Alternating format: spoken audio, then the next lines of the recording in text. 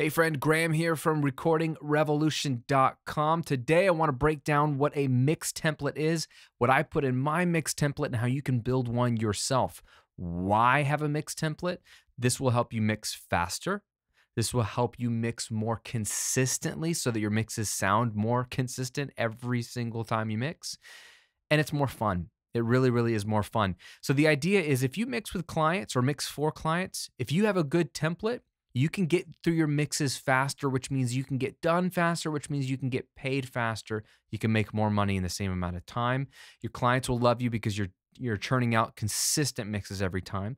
Even if you just mix for yourself, you're going to be able to create more consistency so that your mixes aren't all over the place, which I hated that with my mixes. They were all over the place in the early years. And it's just more fun to have a workflow that's a lot more akin to the way we mixed on consoles, where we had the same kind of rack gear, the same console settings. There was a sense of uniformity, not in a bad way, because every song is different, but a sense of consistent uniformity from songs coming out of our studio because they all went through our similar gear. We're not just changing it up every single song. So let me explain how this works. I'm working in Pro Tools. If you're not a Pro Tools person, please do not tune out. I'm not going to be talking about Pro Tools specific stuff. I'm talking about the concept of a mix template and how you create one for your own DAW. I understand that many of you are working in many different DAWs. That's why I wanted to show you the concept so you can go do it yourself. Here's what you want to do. If you don't already have a great mix that you love that you can pull from, here's how you build a template from scratch. Create a new session or a new project file or a new song file, however your DAW calls it. I've got a blank Pro Tools session here, and we want to create a few elements to our template. Let's start with the master fader. So I'm going to create a stereo master fader here, and I'm going to flip over to the mix view. And this is going to be obviously where everything dumps through. So if you put plugins on your master fader, and I highly suggest you do if you follow my top-down mixing approach, just look for any videos of mine with the words top-down mixing. Mix bus processing is helpful. It's so helpful. So if you have some go-to plugins, you can put them on here. Now, I'm going to use stock plugins in Pro Tools to show you how you could do this with stock plugins. It doesn't really matter, but if you have your favorites, insert them here. I generally like a compressor, so I'm going to grab the stock Pro Tools compressor here. And what you'd want to do is find a setting that you generally like. On mix bus compression, I generally want a 10 millisecond or slower attack. I generally want the fastest release that it'll give me. I generally want a 2-to-1 ratio. If it's really aggressive rock, I might go 4-to-1. And then I really want to keep the threshold pretty high. And I'm going to have to adjust the threshold anytime on a compressor to my mix, because I really only want it to capture a little bit of the peaks, okay? So I would start with something like that, and that'll be my compressor. Then I like to grab an EQ. And I don't know exactly what I'll do with the EQ, but I will probably do something like a high-pass filter on the ultra lows, just to roll off some ultra low end. And I typically, again, I'm just making sweeping generalizations here, typically have some kind of low mid cut around 400 hertz. So I'm going to pull out just a little bit here. And on the mix bus with EQs, I try to do 2 dB increments or less. And then a little bit of a shelf boost here for a little bit of a airlift. So it'll be something like that. That's a good starting point, real gentle, but I'll have to adjust from there. And then I'll sometimes reach for a stereo widener. So I'm going to grab my Air stereo width, which comes with Pro Tools, and I typically will go around 150%, so 50% wider than what you typically get. And that usually makes the mix a little bit louder, so I turn the overall trim down 0.5 dB or so. And that's a good starting point. And then if you have any kind of saturation plugin or virtual tape plugin, man, those are great ones here. I really like Greg Wells' Mixcentric. I like Steven Slate's Virtual Tape Machines. I like Steven Slate's, what's the Revival? Yes, it's such a great plugin. But I don't have any of those in Pro Tools, so I'm going to just keep it with that. The final plugin I'll have is some sort of limiter. So let's grab Maxim, which is a free limiter that comes with Pro Tools. And this is what's going to allow you to do a quick master of your mix and get the level up there. I usually pull the ceiling down a bit. like half a dB. And then the threshold, again, you don't know. You're going to have to pull that down as you go. So I will leave that there and pull the threshold down on the actual mix. So you pull the plugins that you typically reach for, that you know 9 times out of 10 you want to mix through. A mix bus compressor if you like the SSL, if there's a saturation plugin, again, like I said, if you mix through Ozone, anything like that, get it on here. Because I know you're going through almost the same kind of settings, mix after mix. Why recreate them every single time you mix? And get them set up with the gentle neutral settings that you typically would start with. And then what I do is I inactivate them, okay? So that they're not on and they're not drawing any CPU power, but they're there with the right settings. Okay, next, I want to create a couple of group tracks, stereo group tracks. And in Pro Tools, these are aux inputs. These might be stereo buses for you. I'm going to create 1, 2, 3, 4 for now. And depending on what kind of music you make, it'll be different. I'm going to show you what I'm going to use these for. So I'm going to create one for drums. I typically like to route all of my drum tracks through a drum bus. Okay, and I'm going to solo safe this in Pro Tools by clicking Command and then clicking it, which means if I route drum tracks to this bus, they'll automatically route through to the master fader. Even if I solo one of those, it won't mute this track. You never want this track to mute. So I've got a drum bus here, and I typically like a certain EQ curve on that. I typically do kind of similar to the mix bus, do a little bit of a high pass. Again, nothing too high because you don't want to roll off a lot of the kick drum. Just a little bit. But I'll take out 400 by about 3 dB. Do a little bit of a lift, 7 or 8K. Usually 1.5 dB. And then I like a little bit of compression.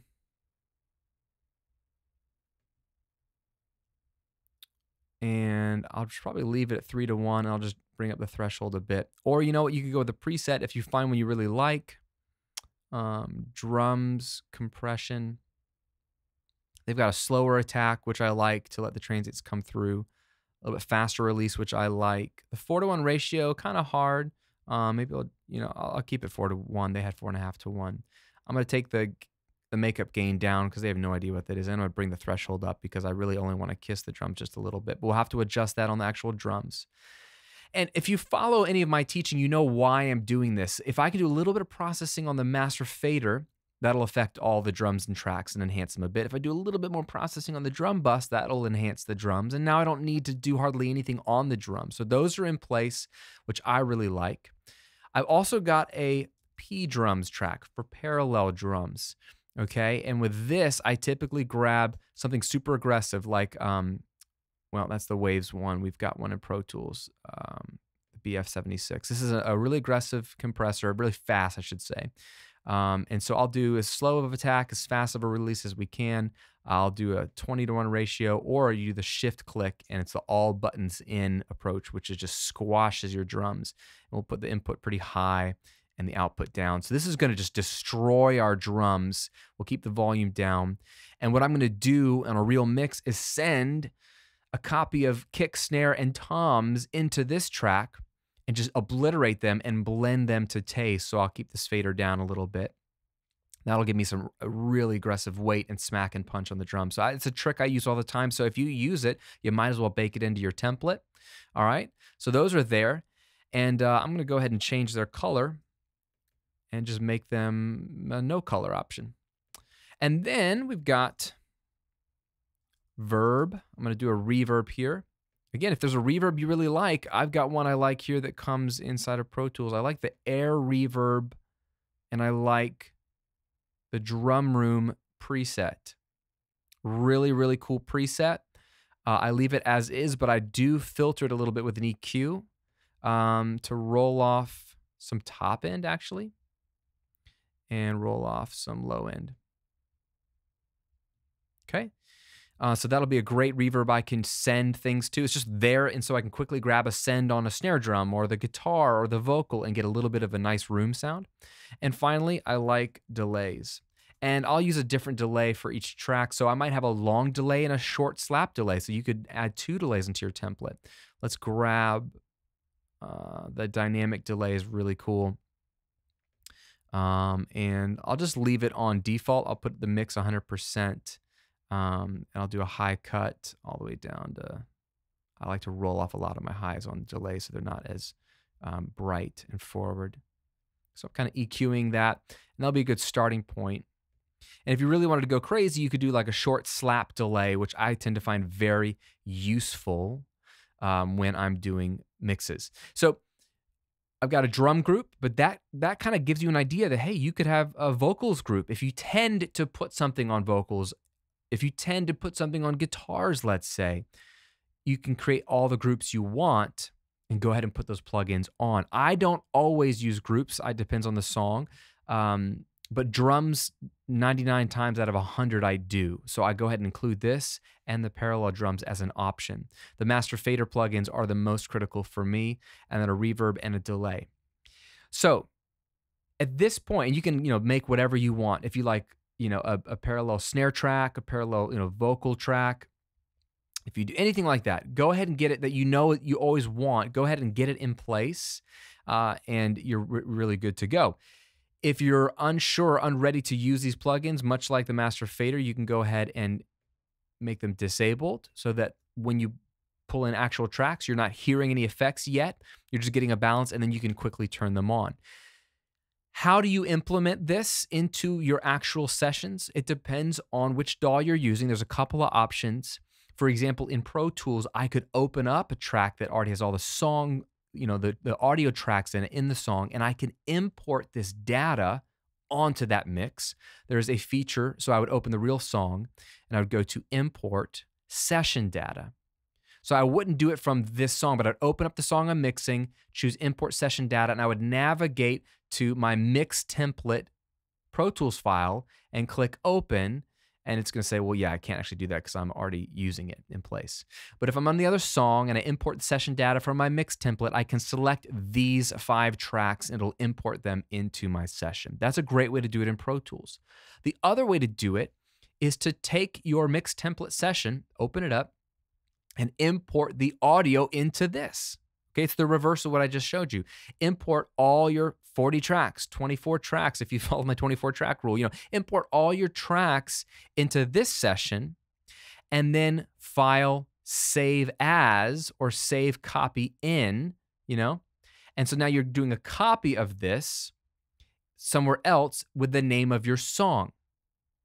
Okay, that's all we're doing. This is like any kind of template you'd have. If you had a Word document template and you wanted to tweak it out and then save it as another name, that's what you're doing, is you're importing the audio, saving it as another name, so you're not overriding your template here.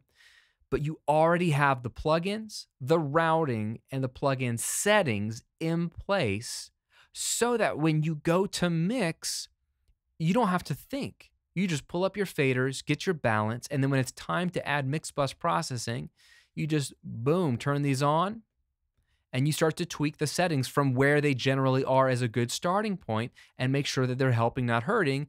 And if you might not even need all of them. You might say, I don't need any stereo width on this mix. Turn it off. I don't need any EQ on this mix. Turn it off. At least it's there. You save brain power, you save time, and guess what? Now you're getting those consistent mixes with your consistent compression settings, your consistent EQ settings, your consistent saturation settings, your consistent reverbs and delays that are overall your go-tos.